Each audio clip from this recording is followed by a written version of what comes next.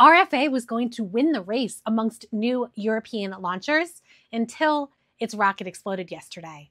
This is obviously a setback, probably a pretty big setback. I would doubt that they launched this year after planning to have launched last year. So this is quite a setback for the company that was in the lead to launch the first amongst new European launchers and the first from the new spaceport in Scotland. The news came out yesterday that Rocket Factory Augsburg, that's RFA, that their new rocket, RFA-1, that was scheduled to launch sometime the next few weeks. It had an explosion on the pad for a static fire. The only video footage I could find was from the BBC. I feel like I should be telling you this with a British accent, but sorry, you all get my mid-Atlantic American accent.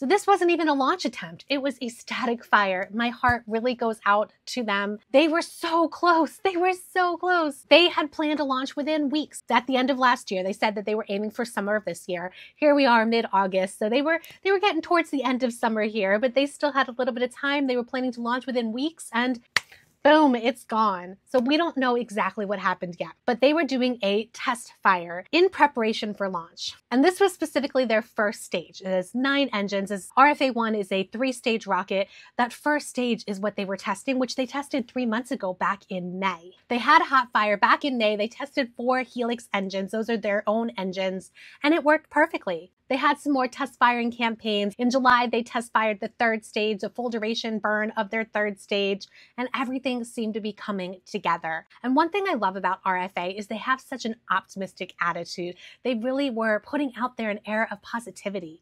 And so I was really excited for them. They are a 6-year-old company founded in August of 2018. A 6-year development phase, I mean, that's pretty reasonable for a new rocket with new engines. RFA was planning to launch the new SaxaVord Spaceport. SaxaVord just got its launch license back in December. They have permission from the Civil Aviation Authority to launch up to 30 times per year.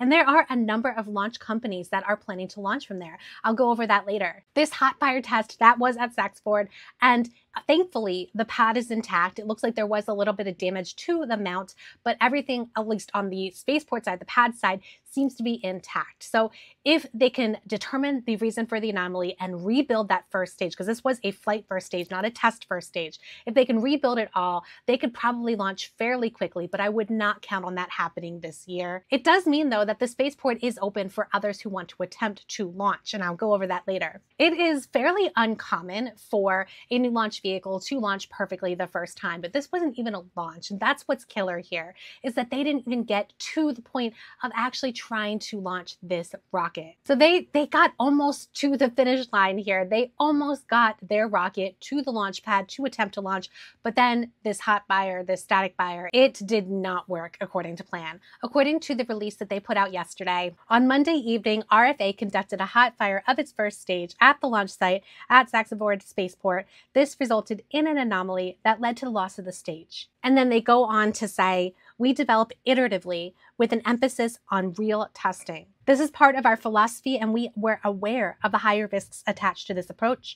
Our goal is to return to regular operations as soon as possible. So here I want to point out a difference in philosophy. There is a philosophy of modeling and simulation and making sure absolutely everything is perfect, tested so well ahead of time that by the time the rocket gets to the launch site, the company is confident that everything is going to go well because they tested so much previously. Whereas there's another philosophy that you just try things and you iterate. You test as you go, and you don't get to attach the hardware because the hardware is just part of the testing process. I don't know if that makes sense or not, but it's the philosophy of SpaceX, for example, where yes, of course, they don't want the SpaceX rockets to blow up, but they are okay with during the test launch phases of things going off nominal. And that seems to be the philosophy that RFA is talking about here. However, RFA is not, of course, as well funded as SpaceX or some of the other companies. Last year, they raised a €30 million investment round from KRR. And last year, the UK Space Agency actually funded this company, even though it's a German company.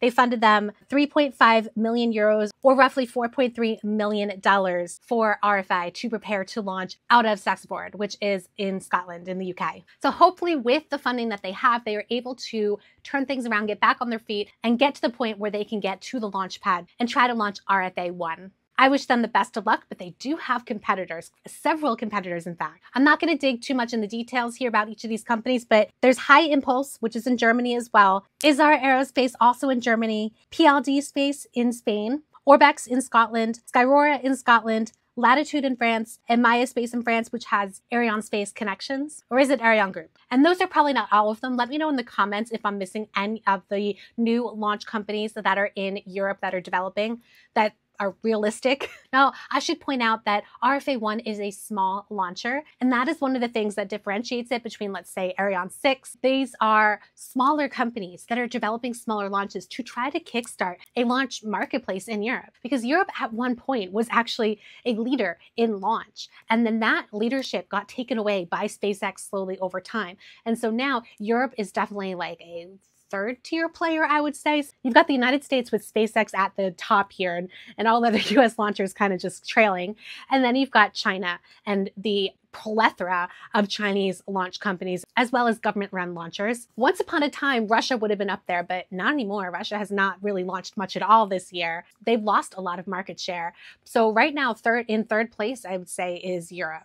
And Europe as a whole, not even one specific country. So what I see in Europe is so much potential. When I visited Isar in Paris last year, there was just this pent-up desire to see Europe do more than it is currently doing, to see it really take its own, not have to rely on foreign companies, foreign launchers, to really stand up sovereign companies, not just Ariane Group, Arianespace, and Vega, not just the traditional ones, but newcomers, and have that revolution that really shook things up in the United States, for example. And that's what I see RFA as part of. I see it as part of this trend, this wave of small European companies, not just launchers, but there's satellite companies and component companies and Earth observation companies, just this collection of European companies that are small but could become bigger. They have so much potential to do more. I'm rooting for them, but launch is hard, especially when it's a brand new rocket, a brand new engine. Is RFA going to succeed? Well, I certainly hope so. Nothing is guaranteed though.